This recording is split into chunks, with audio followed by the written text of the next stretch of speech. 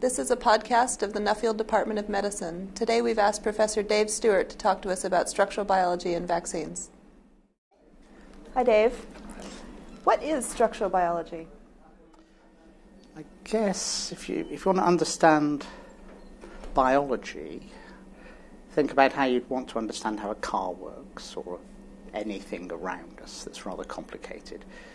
What you need to do is to understand the individual pieces, how they fit together, and how the machinery of the system works. So structural biology is trying to do that in a very detailed way for organisms like us.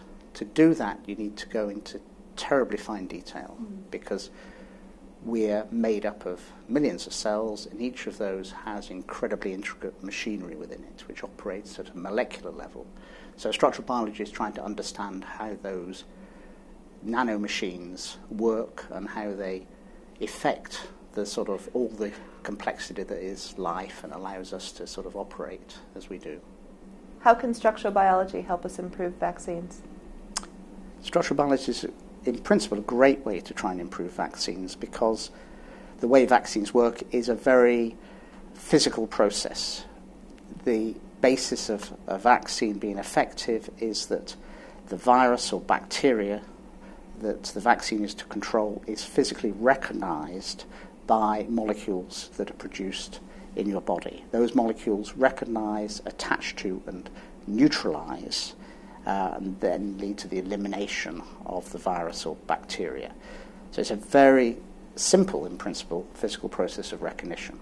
So if we understand the structure, we can see the chemical basis of that recognition, and in principle we can try and redesign or design a mimic of the pathogen that might elicit a better response from us, a more effective response to the actual virus or bacteria. And we can do that by making a mimic that is stronger, has better physical properties, or it might be that something about the structure leads to antibodies that we produce which are going to neutralize not just that exact pathogen but closely related pathogens. So we might be able to, by clever design, produce a vaccine that can give slightly broader protection than you generally get with a very specific virus or bacteria. Can you give us an example of this kind of work? I'll give you an early example from some work that we're doing. At the moment, for many years, the World Health Organization has had a program to try and eradicate poliovirus from the globe. And that, for quite a long time, has gone pretty well. So there are now really rather few countries where people get polio. And that's because there's been mass vaccination. However, it's going to be difficult to completely stop vaccinating. And one reason for this is that we immunize people with vaccines that include attenuated viruses. A consequence of that is within the population there are individuals that, even though they've been vaccinated, actually have poliovirus replicating in them and they shed the virus.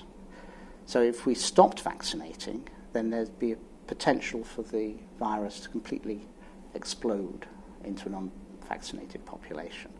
So what we're looking at is to try and understand the structure of the poliovirus and make a synthetic version of it that will be safe because it won't have the viral genome. It couldn't divide. It's not a virus. It's just essentially a synthetic copy. If we could replace the vaccine with such a synthetic vaccine, then there'd be no chance of the virus replicating in people that have been vaccinated. So it would be quite a useful tool in the end game of trying to sort of move to a world where not only have we eliminated polio as a disease, but we've eliminated it as a virus and as a potential threat, and then one could imagine eventually stopping vaccination altogether. What are some of the most important lines of research that have developed in the last 5 to 10 years in this field? Depends how broadly you cast the net as to the research. I mean, I'd like to sort of step back a little bit from just the vaccine side, but to try and say how do we understand the interaction between, say, viruses and their hosts. And the last few years have seen some really sort of interesting developments, particularly in the way we can image living systems. So there's been wonderful developments in light microscopy so that we can track viruses as they interact with cells, living cells, and also the developments in microscopy with electrons. Electron microscopy is now a fantastically powerful technique that can give us the sort of atomic detailed information that we need to be able to look at these pathogens and try and design better therapies against them. Why does this line of research matter? Why should we invest funding in it? Well, I hope that it will make a difference in terms of people's health and in terms of animal health in the long run. But it's very important to realize that most of the science that people do doesn't lead to an immediate new drug or anything like that. If you look at where the new therapies come from, they usually come from things that people started working on maybe 25 years earlier. So there's a very long, slow burn before you get a result. And I think it's very important to realize that you do the fundamental research, and it may be for you or for others later to really make the translational impact. But it will be there eventually, and we see it as new therapies come through. But at the time you're doing the first research, you can't necessarily predict exactly how it'll turn out and how it will impact on human health. How does your research fit into translational medicine in the department? Well, I try to indicate that it fits in some ways, but in other ways there's a lot of basic elements to it that are a bit separate. So we're not there at people's sort of bedsides with these things. There's quite a gap, and what the people we tend to work most closely with are the companies that are going to be developing new vaccines and things like that. However, it's also important to have within the university the ability to do the clinical trials and the ability to test vaccines and things like that, which is one of the strengths of Oxford.